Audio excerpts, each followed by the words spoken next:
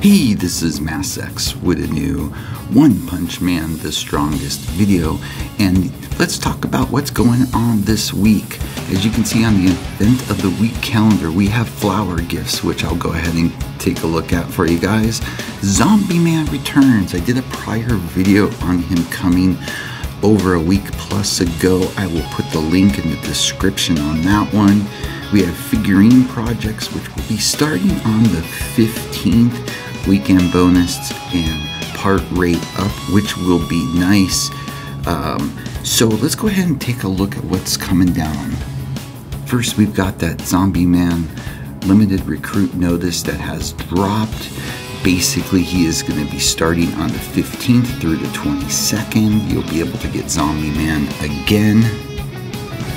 There'll be the character trial as normal, and that will also start on the 15th and go through the 22nd. And then there'll be the benefit where if you're pity, you can drop the 180 times and they'll automatically get Zombie Man. And then we've also got the limited gem exchange of limited vouchers. With those limited vouchers, if you're not drawing for Zombie Man and saving up for the future in this game and next month's new character LSSR drop, you definitely should be going after your limited vouchers during this time and building them up. As I've done in the previous video, which I'll also leave a link in the description with a full breakdown, we do have our Season Pass 2 of our hero backup, and it is Silver Fang this time around, so make sure you're doing those quests.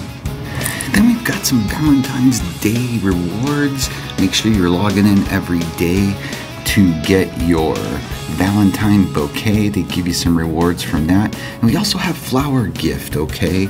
Basically, each time you send flowers, you can randomly get one reward.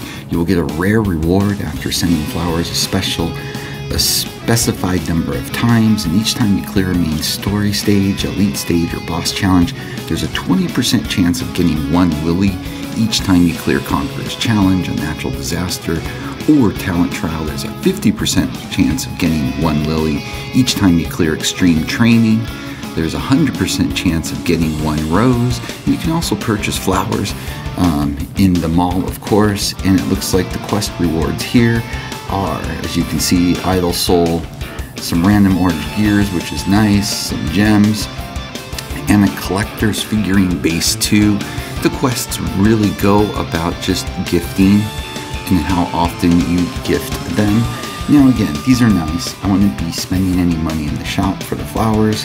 You're doing your dailies, you're getting these, just make sure you're gifting them and maximizing what you can get from this.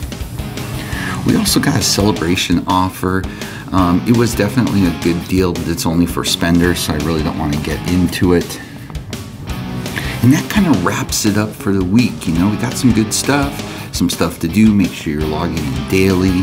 And if you are going for Zombie Man, I wish you luck. I'm really curious to see what the figurine projects is exactly. If you know what that is, go ahead and put that in the comments. We'd really like to know. I didn't find any real information on it out there. And of course, the weekend bonus we know and the parts rate up should be cores, which is always a big, big plus.